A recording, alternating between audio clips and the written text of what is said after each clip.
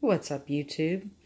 I thought I would offer for you a short idea list for some things to do to get ready for difficult times that might be ahead. The flu bug from China is a 1-2 punch. One because it's got a 20% chance of being really severe, and the other is the economic impact and the disruption impact. So always something to think about.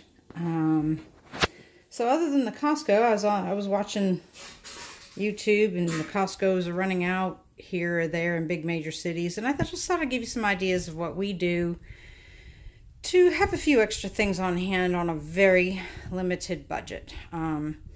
For free, you've got refilling old soda bottles, refilling old milk jugs. I wash these out, air them out, put a little water in, and it may not be the freshest, most sanitized water. There's YouTube videos that'll show you how to put a drop of bleach in, to what measurements to make it sanitary. I've got a water filter, but even if you don't, a gallon like this could be used for washing, could be used for your animals, cooking in case of an emergency. If you're boiling it, it'll be fine. So always good to have some of those on hand. And if you're recycling your own milk jug, it's free. Recycling your old water bottle, free. We tend to we use the heck out of these rechargeable batteries. We also have a few extra on hand. Something else is always good to, it's good to assume that there's going to be an interruption in services. If you prepare even just a little bit for interruption of electricity or water, you're ahead of the curve. So always good to have some extra lighting.